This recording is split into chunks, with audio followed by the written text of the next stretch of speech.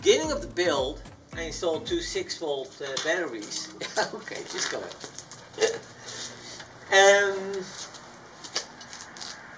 But I've waited to switch over to lithium batteries, and I think the time is right now to do that.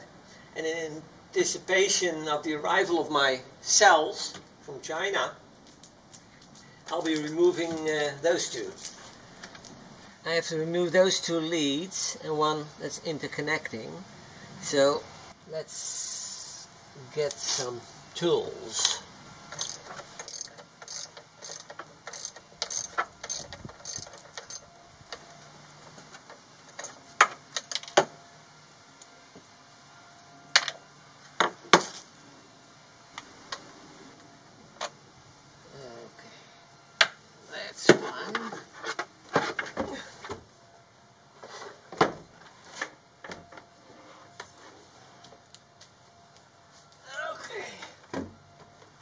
That's one.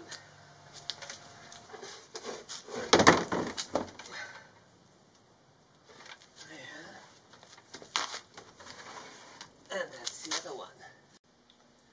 In preparation of receiving my battery cells, I'm starting to build a battery box.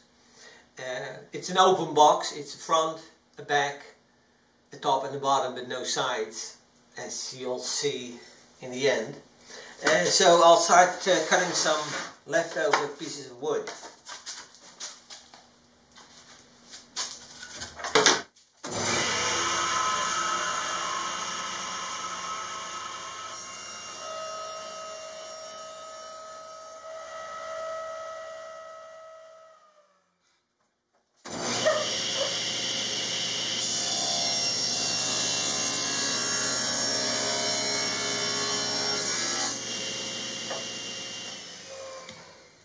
So I finished the pieces of wood for two battery boxes, one over here, the other here. Quite simple. It's a front and a back. I've got a bottom to lift them off the floor a bit. The batteries at the bottom, but then around the top of the batteries I'll put a spacer in between. And I build the BMS on top. It's all oversized, so I can cut them back to the size when I get the batteries in. You're good to go, bud. Okay, thanks, Have a good day. Take care.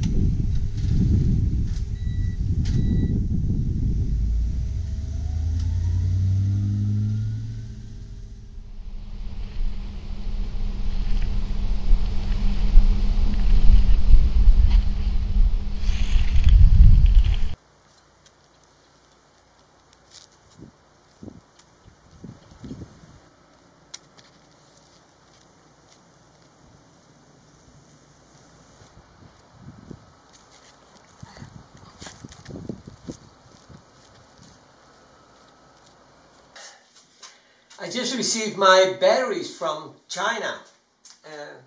4 packets, identical size, but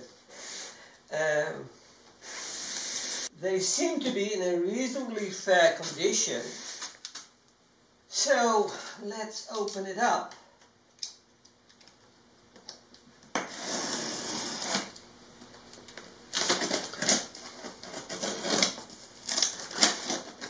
It took it took exactly 2 months from starting the order to receiving it.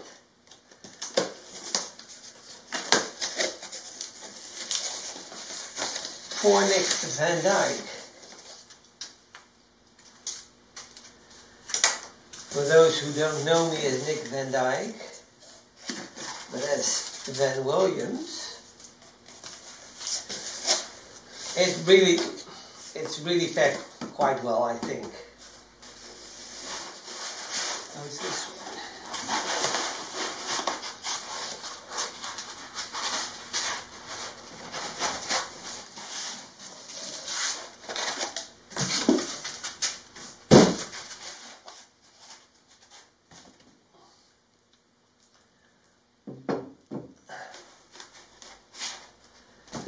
That's the second cell. So this is my second package out of 4. I ordered 8 cells. And these are 272 amp hour cells. And the brand is Lithium. They are really well packaged. They seem to be in a good condition.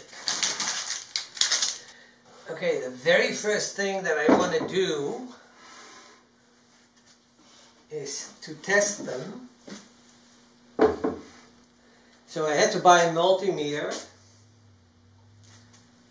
So this one is 3.275 and 3.275, 3.275, 3.27656, 3.2756 as well, 3.276, 3.276.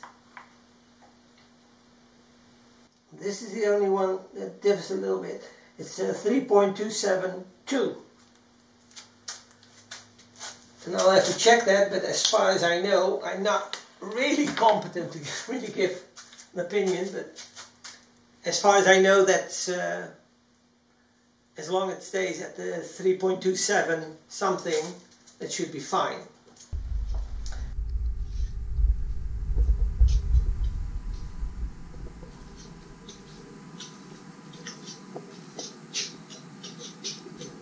And these are the bus bars, some extra bus bars that I bought. And this is my dear friend. Yeah, Joey. Sniff. Okie doke. So as you can see, I just received my lithium batteries, at least the cells, 8 cells. Those are 3.2 volt cells. So you need 4 of them to make one 12 volt battery. And instead of putting all 8 of them together in one set, also for practical reasons, I'll be making just regular 12 volt units. So 2 batteries of 4 cells each. But I got lots of stuff that I need to do to get it installed in the van. But before I start, I have to clean those contact points out and put these set screws in instead of the regular screws, and put them all together in one row and put some bus bars on them and do a top balance. And that's gonna take at least a few days or so, I suppose. By cleaning these points, what I encounter is that they're not really that perfectly ground or something, because it looks quite nice, but if I just go over it with a little bit of sandpaper,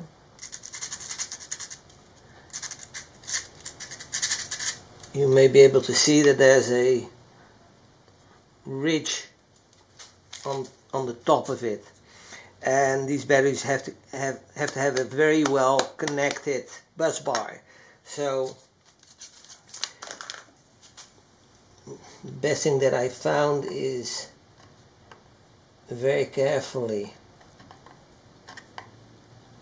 because as I said, the thread inside is very small and crucial.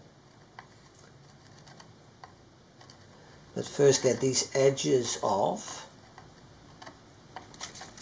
and then after I finish, I first vacuum it and then apply some alcohol over it as well, so it'll be as clean as I can get it.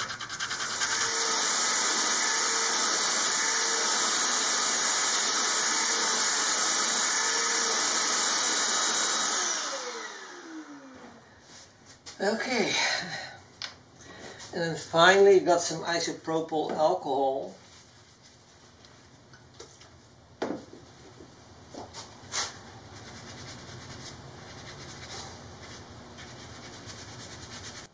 What I'll do next is put these set screws in. Okay.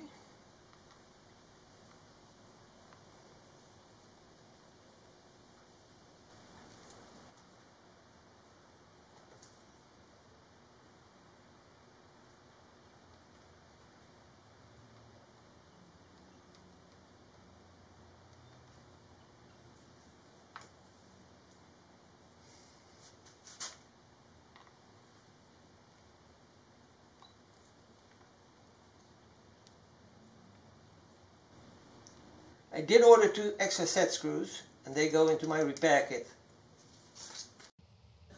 So the next step is that before starting to charge these cells, they tend to bulge when you're charging them. And I don't know exactly how fast that is, but just don't want to take a risk. So I'll be making a box later to put them in. I can restrain those batteries, and those panels are going to be used for that. But this is just a temporary thing. So the next step is to charge them, and what I'll do is I have them all in positive and in negative, and I connect all the positives and all the negatives. So I'll do it like this first.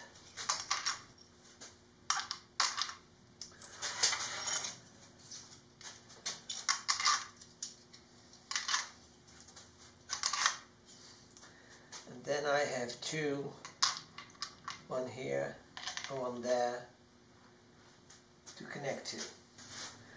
Then I got these serrated flange nuts, which I will use in the end, but for the time being, because I still have to remove them, I'll put a washer in between.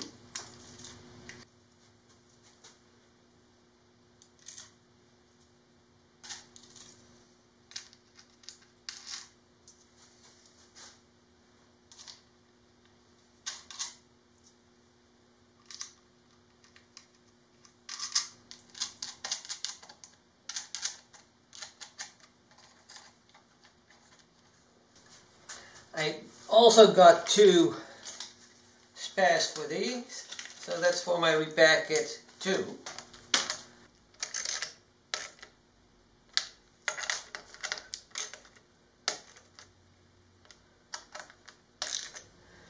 Now I have to be very careful not to drop anything with those 2 bars, because then I get a big blast, I suppose. I got a very lightweight power supply, so there's only very little going in. From what I now have to do to top balance it is first put the amperage at the highest level, and then we have to charge them up to 3.65. I even made it to 3.65. And then connect it. And now it's charging at about 19.3 watts. Hi guys, this is Joey, and we're building a one-of-a-kind RV. Thanks for watching our YouTube channel. If you enjoyed the video, give us a like and subscribe, or better yet, leave a comment. Thanks guys. You've done a good job.